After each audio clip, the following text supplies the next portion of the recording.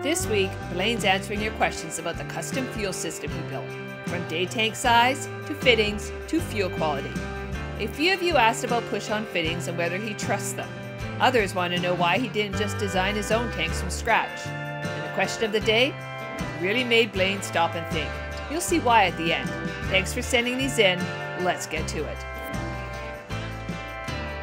Hi everybody, we are 3 weeks away from our grand departure on the Great Siberian Sushi Run. Working feverishly trying to get a whole bunch of stuff done, but it's coming up quick. Hopefully you guys enjoyed the fuel system video last week. We've got a bunch of questions. We're going to go ahead and get into it. Got a question from Michael Baker 5334. Why don't you design your own tanks with inspection holes and get new ones fitted? Well, all about cost. The tanks that we have, they're actually pretty good shape. They might have some stuff inside of them, but they're not bad. There's no holes. They seem to be pretty good. So if we don't have to spend the money on it, we're not gonna. So easy enough to just put inspection ports at the top, and that's the plan eventually. Next up, we've got a question from Bill7437 EMTP. Curious why you're using the monster exhaust from the old engines when you could save a ton of space using smaller exhaust for the truck engines. Actually, we're going to get all into that in next week's video. It's going to be all about the exhaust and the building of that. So stay tuned, hang in there, because we're going to answer those questions on the next video. I've got a question from Brent McMahon 8188. Where's your drill press? You know, Brent, I don't have one on board right now yet. I will have one on board. The one that you saw me using in past videos, that's from my friend over at Action Welding. He was nice enough to let me use his shop for a little bit, but I don't actually have one, and at that time I didn't have access to his shop. So don't have one yet, gonna get one. We got a question here from Andy Guest 6543. Do you worry about diesel bug, and do you have a plan should you accidentally purchase contaminated fuel? So I'll go a little bit of background on that. Diesel bug, what that is there's biological matter that grows in between the water layer and the fuel layer inside of the fuel tank, should you get water in your tanks. And basically it creates a mess. You get basically the poop from all of this biological growth in there, and it gets nasty. It creates big chunks, and it can really make a big mess of fuel filters and pretty much everything. And it's difficult to control in certain circumstances. So for us, fortunately, and I think a lot of the benefit from the boat being in cold weather is we don't get a lot of condensation in the tanks. There's not enough of a temperature differential to form that here. We don't run air conditioners, so even when it's hot, there's not a big temperature differential. I'd see like a boat down in the Caribbean where you have a warm water temp and you're running air conditioner in the boat. You're going to get a bit of that condensation forming, or vice versa. If your fuel's really cool and you're really hot out, we don't really have that much here. So it hasn't been a big problem. We don't have a lot of crap in the tanks now. When we do fuel up, and there's a good chance that we could get some of that in there, that's going to go into the main tanks. There's things that you can do and try to do. The biggest thing is taking fuel samples, but the main thing for us is just carrying lots and lots of filters. And fortunately, all of our fuel tanks, the main keel tanks, all have really big inspection ports in them. So if we get it bad enough, we can actually get in there and do some cleaning, but hopefully we won't have to do that. So it basically for us, just lots of filters. And with the big capacity of the dolls for transfer filters to the day tanks, that eliminates the possibility of that crap getting into the feed tanks for the engines. Just want to mention, guys, we're in the final days to use this discount code to join our crew on board Tangaroa.com and get entered to win one of 3 nice travel coffee mugs. So check it out, see what you think, and we'll see you there. Next question we've got from Tingrando1. Do you have a catastrophic failure prevention kit on those CP3s, CP4s? If not, if one of them self-destruct, is it going to contaminate both fuel systems? Are their returns isolated and filtered separately? Great job on the fuel system, really enjoying your videos. Thanks. I do not have any sort of failure prevention kit. These are the CP3 pumps, and they're not really known for their failures. The CP4s are the ones that are pretty much associated with that whole catastrophic kill everything mess. To answer the question more succinctly, no, I don't have any sort of filtration, and yes, the engines can be run off of the same setup, although I am going to be altering some things to separate the engines from day tank to day tank, so they will be isolated at some point, or have the ability to be isolated. I can't say that I'll always run them that way, but that's a possibility. Got a question here from the prairies. Why are you working in gallons for your fuel system versus liters? Well, for starters, I'm actually from the States. I was born in Louisiana. I haven't lived there since I was about 12 years old. Been a long time out of the States. Secondly, in Canada even, where we are, we're kind of all over the place. We use metric system for some things, imperial for other things, like weight and height is feet and pounds. It's just the way my mind thinks. So if you're wondering, that's just natural for me. Next question is from SlapHappyU7N. What you have not discussed is the fuel tanks. As old as the boat is, your fuel would be your main problem, clogging your filters. What are you going to do to solve this problem? So yes, the tanks are the original tanks that were built into the boat. Kind of hard to change that. All of our tanks have access hatches, and they're big. They're big enough, they're manholes. I mean, they're big enough to climb right in there. And we've also had some work done on our shaft logs in past videos where we've had the tanks cut open and you can see in there. And honestly, the tanks are pretty clean. They're not bad at all. The fabricator actually commented on it when he was welding. He's like, I'm really surprised that your tanks are as good as they are for how old the boat is. So fortunately, I don't know what the circumstances were in the boat's past, but we seem to be pretty lucky in that regard. Got a question from Steve Richardson, 6920. Obviously, by doing this work, you are intimately familiar with the valving and piping on the fuel system. As a suggestion for additional work, would you consider a color coding system, e.g. use colored heat shrink on the valve handles, to make identification easier for future crew members or during tense and stressful situations? I am fairly certain that Janice would really appreciate that. So that's a great idea, and honestly, yeah, I'll probably look into doing something like that because it makes a lot of sense. Next up, got a question from Zachary Taylor 4513. What do you guys have on board for heat? Well, Zachary, we have a Dickinson drip heater in the main salon that heats up most of the main salon, and then we've got ITR Chinook heater, which is a hydronic system, big unit down in the engine room that pipes hot water or cold, well, hot water throughout the rest of the boat. We have videos on that in the past, so if you have a look back, go into a lot more detail on that stuff. Next question from Mr. Darcy Camp. Do you have emergency fuel shutoffs? I don't know if it's required on yachts. It is on commercial vessels. We always use Raycors, dolls are similar, and toilet paper filters. Great question. I don't think there's any requirement for pleasure vessels or luxury vessels to have emergency fuel shutoffs. I think that is a commercial only thing. But yeah, great question. We don't have them. Got a question from Horseshoe 182. I always do a dummy fit up with threaded fitting. You need to check the thread cut clearances before taping. What tape did you use?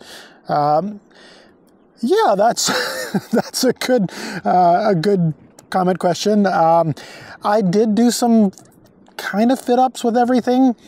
What I ended up finding out in the end is the actual threads were bottoming in the fitting, and that caused all sorts of nightmare that I still have to resolve. But it just, with the bare metal to bare metal, it was really tough to tell whether or not it was bottoming or just tightening up, and that caused a bit of confusion. So yep, we'll be revisiting that one. As for what tape I used, I actually don't remember the name of it. It's down in a cupboard somewhere, but it was a specialty tape for fuel systems. It was in a little green or yellow and black tin, but I don't remember the name of it, sorry.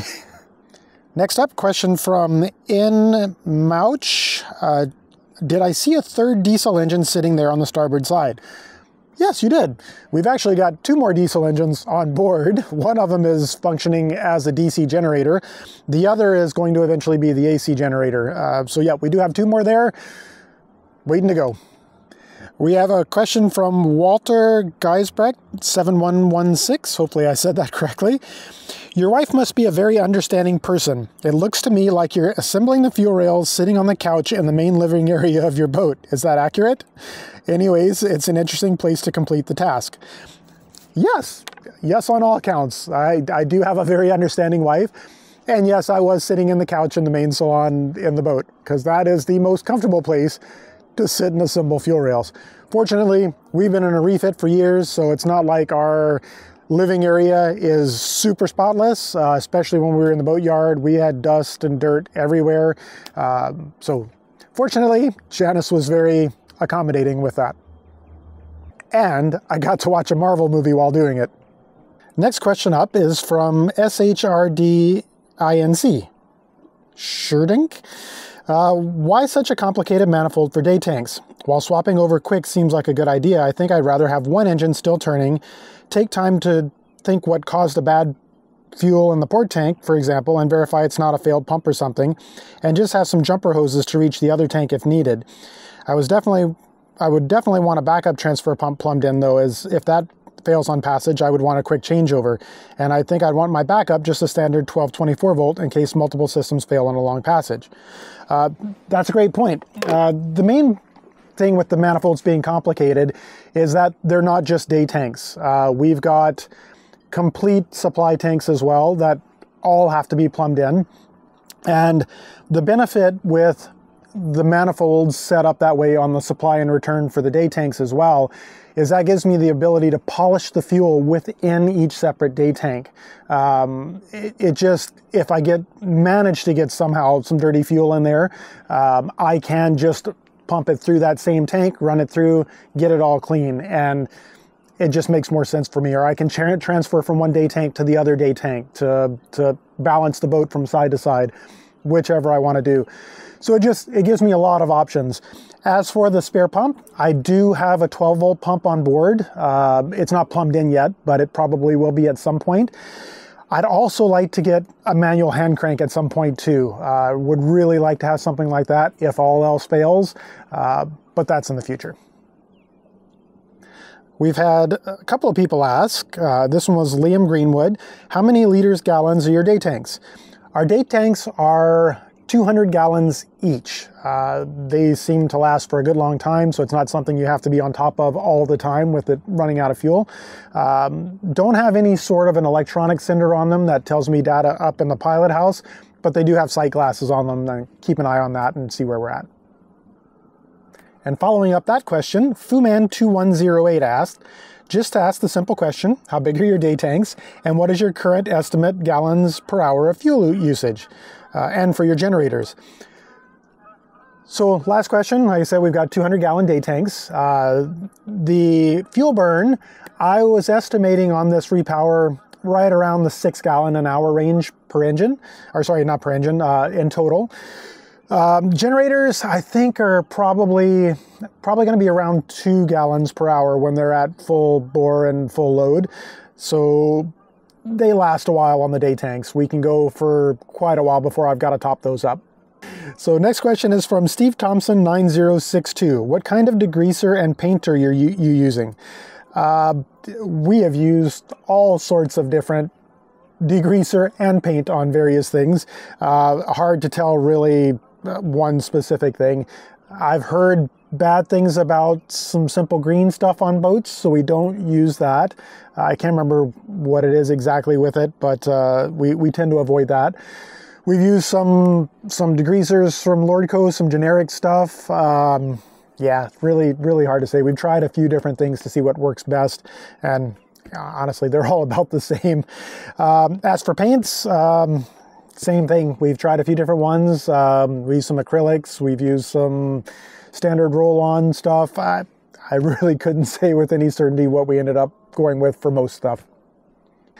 I've got another question from Mike Milburn 7823. How much faith do you have in those push-on fittings? What's the pressure rating for them blowing off? It just doesn't seem right that they don't require clamps of any kind, even something similar to a PEX type crimp. I'd be nervous that after time they'd work their way off with the pulses that are inevitable in the fluid. Honestly, those push lock fittings are, in my opinion, one of the best inventions known to man. I've been using them for years in the automotive industry, and they are great. So pressure rating, they are rated for 300 psi of operating pressure, which is far more than anything any of these will ever see. I think the most that I could ever potentially see on this would be 25 psi. So never going to be an issue there.